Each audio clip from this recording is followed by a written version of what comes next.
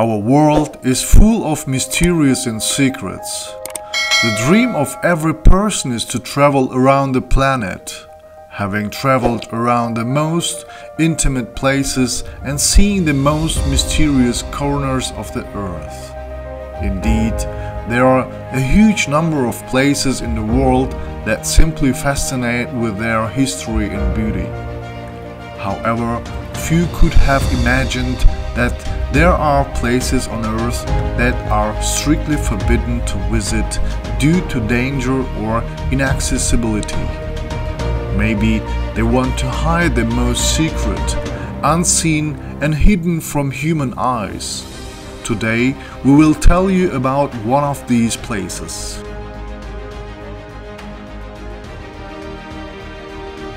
In the southwestern part of the Aralsk Sea, on the border between Kazakhstan and Uzbekistan, there is an island surrounded by kilometers of toxic desert.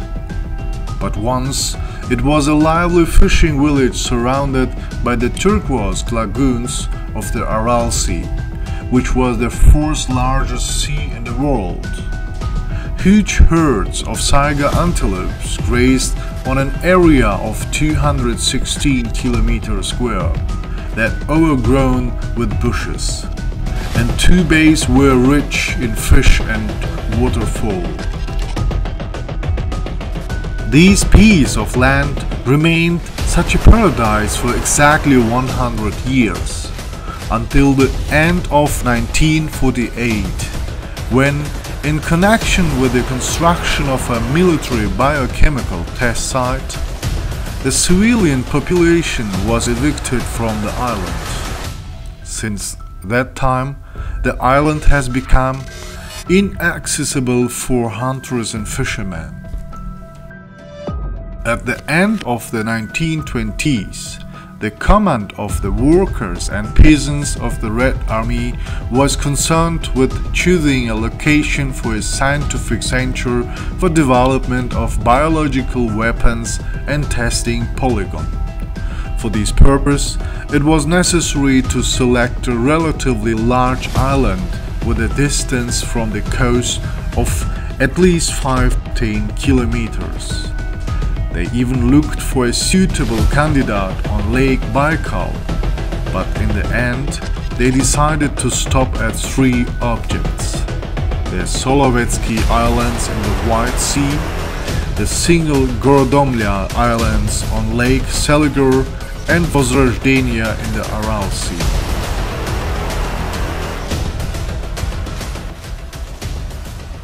The island Vozrozhdenie was perfect for this purpose.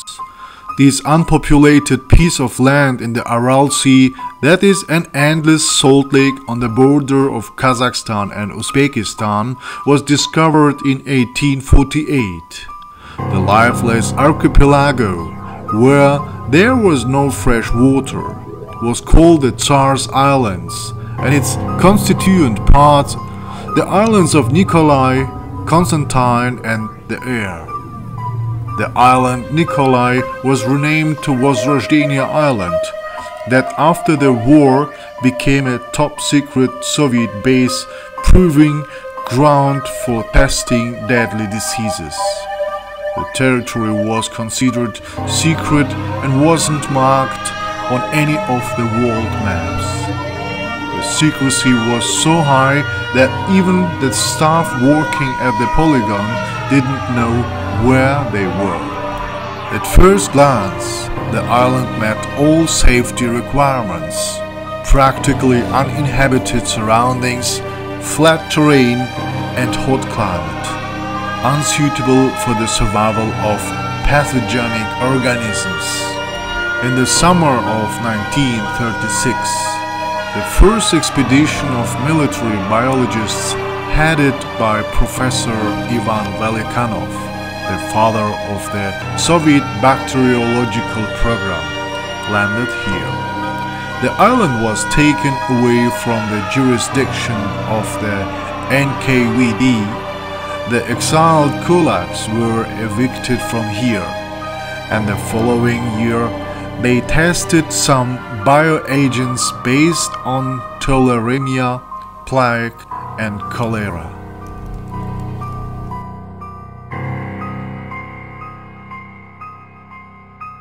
In the northern part of the island, the military town of Kantobek was built, officially named Aralsk 7. In general, it looked like hundreds of its other counterparts that emerged in the vastness of the Soviet Union. A dozen or so residential buildings for officers and scientific personnel, a club, a canteen, a stadium, shops, barracks, and parade ground, its owner power station. Near the village was built a unique airfield, Balkan, that was the only one in the Soviet Union that had 4 runways resembling windrows. Simultaneously with the training polygon, a start form was built on the Kulandi Peninsula, specifically for the needs of the military. Dozens of horses were transported to the island. Some were tested, but from most of them they took blood to prepare cereal, a nutrient medium for breeding deadly strains. The corpses of horses were buried somewhere in remote areas of the island.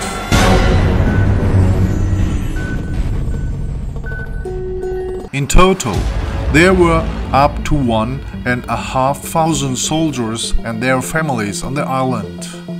It was, in fact, an ordinary garrison life, the features of which were perhaps the special secrecy of the facility and the not very comfortable climate.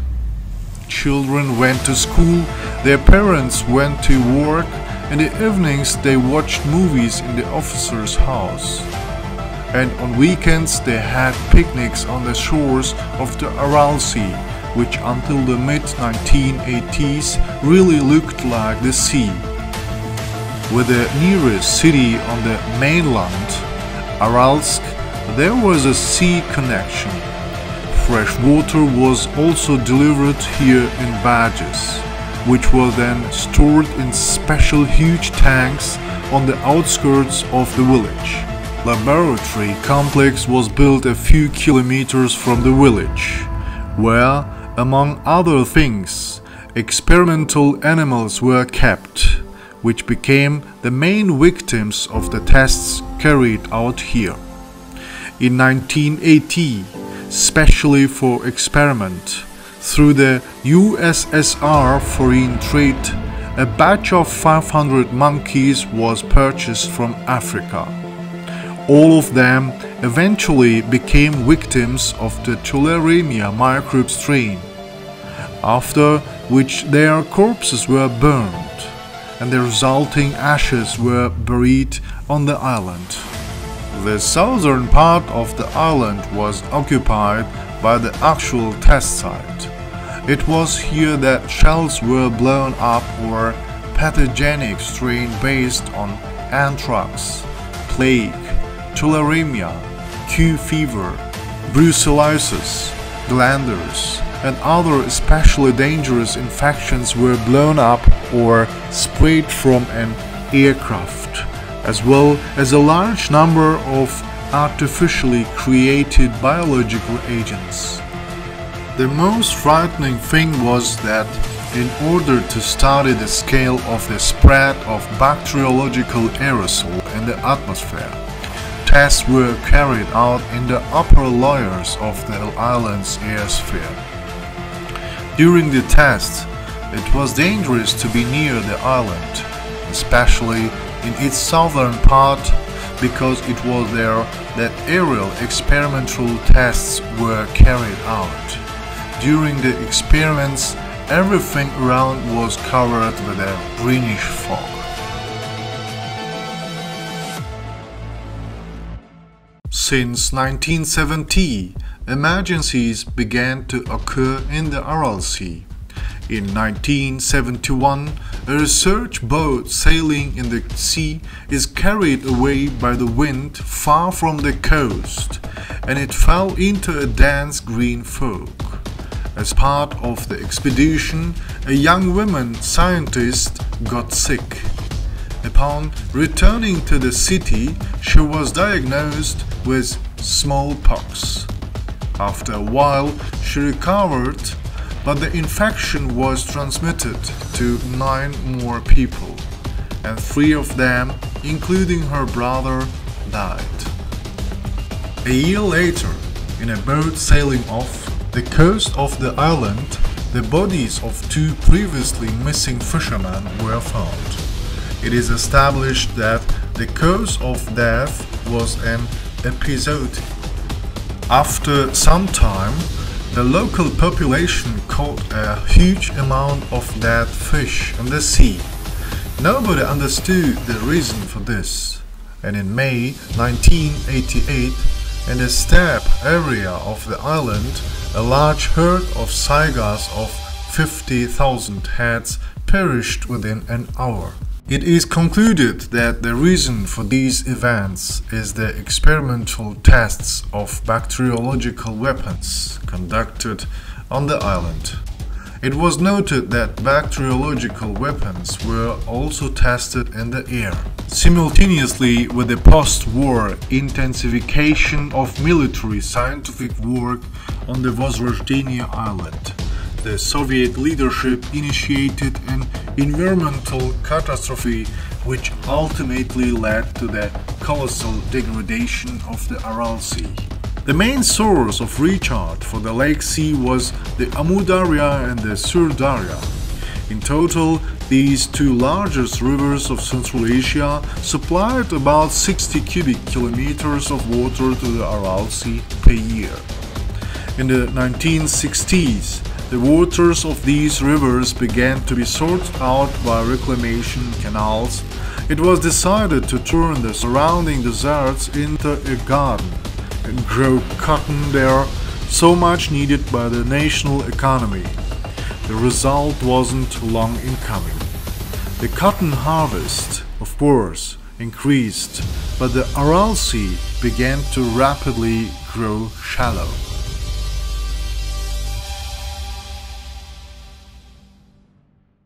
In the early 1970s, the amount of river water that reached the sea decreased by a third. After another decade, only 15 cubic kilometers per year began to flow into the Aral Sea.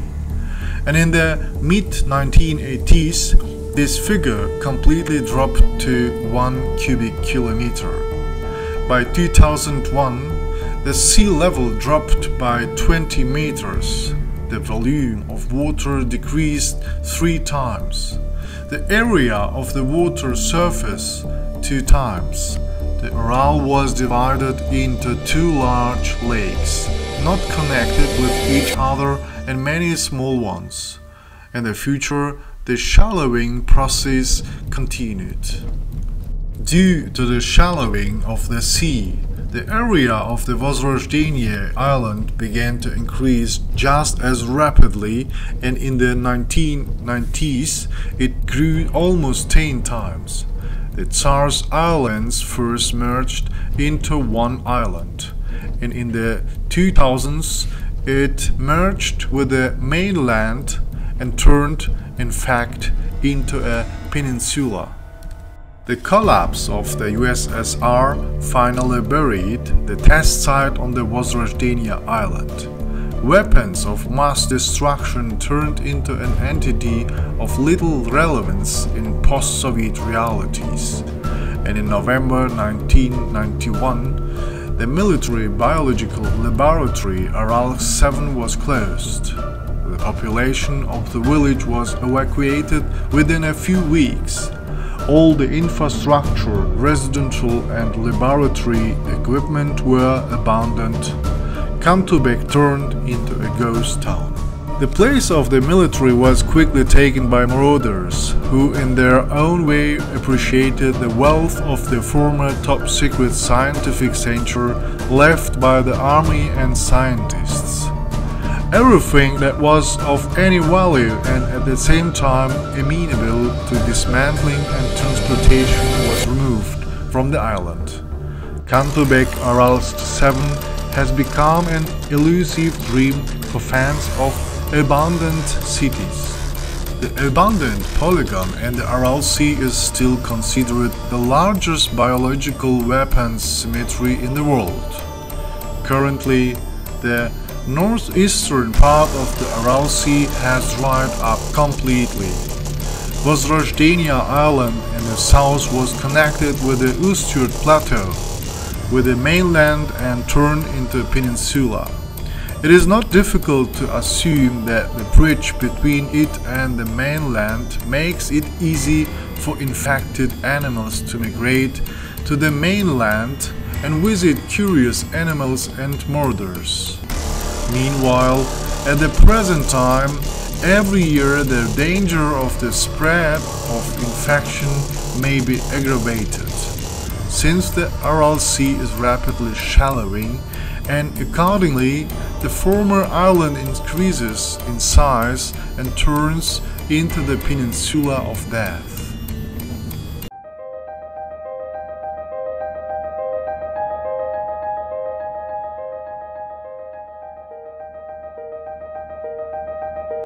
So, is the territory of Vozrozhdenie Island dangerous or not? This question is still open. In many countries, in particular in Chernobyl, ghost towns are used for tourism purposes. At present, wells are being dug on the territory near the island. On the Chagall Massif, a green oasis is being created in order to increase the tourist potential. And the island is being reborn according to its